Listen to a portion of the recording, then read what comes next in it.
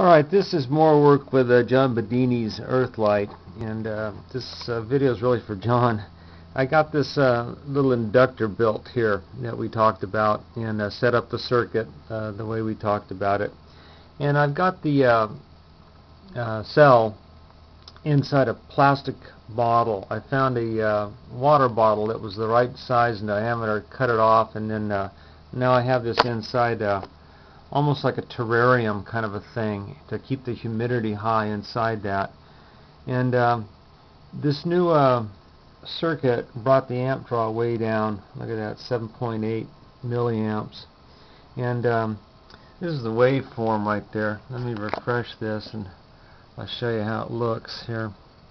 It's kind of a jiggy-jaggy thing, but it does look about right. Now the thing about this has got an extra pulse here.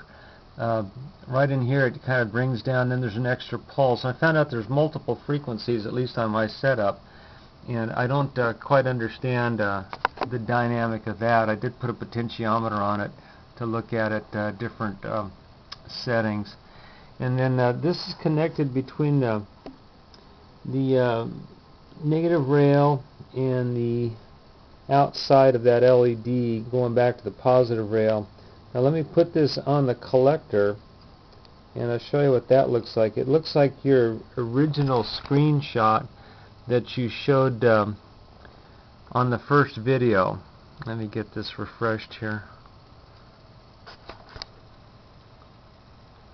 And it's just like what you showed in one of your first videos there.